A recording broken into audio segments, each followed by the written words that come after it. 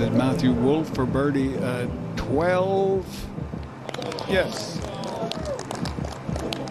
Hudson Swafford is a wild card.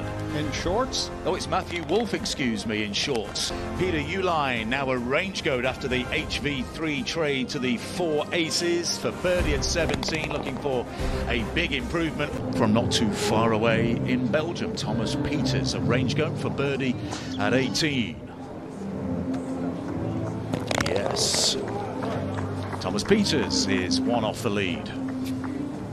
The Ironheads. They're like a pair of golden retrievers.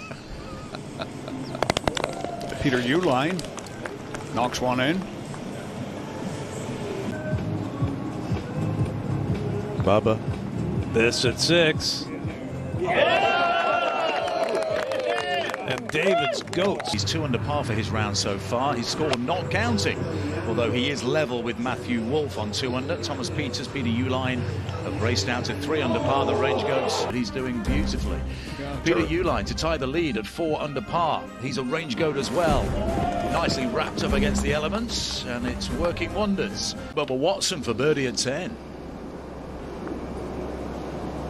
Yes, Bubba, one of 9 players on 3 under par, 1 behind out in one of the feature groups today, and he's tied for the lead. The range goats captain for birdie at 11, and Bubba has it at 4 under par alongside Harold Varner III.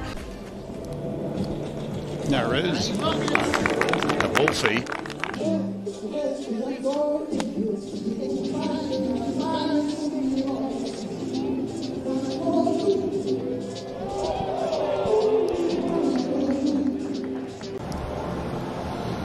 We've got all 4 range goats in the top 8 in the individual pylon at the moment. This is Peter Uline.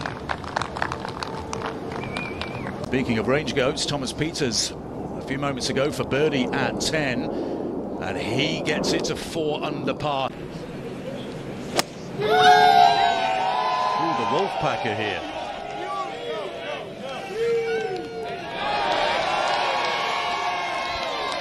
And Matthew responds. Close to within 1 of the lead. Having a fantastic opening day in Las Vegas.